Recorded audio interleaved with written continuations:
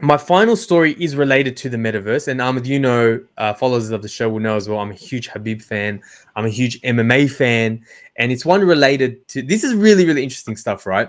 So this made me have a, oh my God moment, right? And essentially what it is recently they released, it was like a day ago or 2 days ago, they announced the first ever metaverse fight, right? It was between Max Holloway and Khabib. Now, technically it wasn't an MMA fight. It was like a boxing fight with, you know, those Oculus VR goggles. And, you know, it was really, really cool stuff, actually. I think I do have some footage of it here.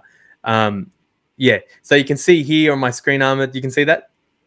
Yeah. You can see here DC, obviously from AKG. You can see Khabib in the corner there, Max Holloway. You know, a lot of fun, right? And DC is like full commentating and stuff, right? So this made me realize something. Watching this, like 10 seconds in, made me realize something. This is just the beginning, Ahmed. Like, honestly, you guys might like laugh at me, you know, but think about this, right? This is one of the moments that I believe that we're going to look back and say, you know what? I remember the first time I saw a pro athlete metaverse event. Now, again, some of you guys don't believe me, but I want you to think about something. There are over 30 million esport viewers per month. Per month. I looked into this stuff, right? Just because you and I don't play games, Ahmed, just because we're not gamers, just because we're not into esports, because I'm not, it doesn't mean other people aren't. That number I had to double check. That is per month. Now, according to Statistica, the esports revenue is projected to hit 1.6 billion in 2 years. It's already over $1 billion, right? Wow. So now this is the thing. If you still don't believe me, think about this.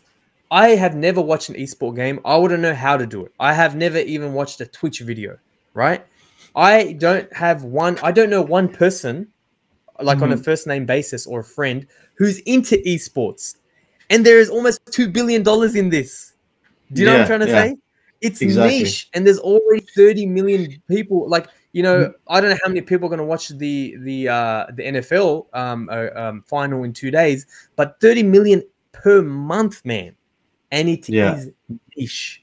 So what's going to happen when Mike Tyson and Floyd Mayweather fight, right? We always did that thing, right? Oh, what if Mike Tyson fought Muhammad Ali? What if Khabib fought, you know, like, I don't know, Anderson Silva, whatever it is? What's going to happen when those type of fights keep, happen? Or Khabib fights Floyd Mayweather in the metaverse?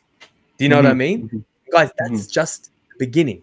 But anyway, Ahmed, I want to leave you with that. And that's my market update for the week.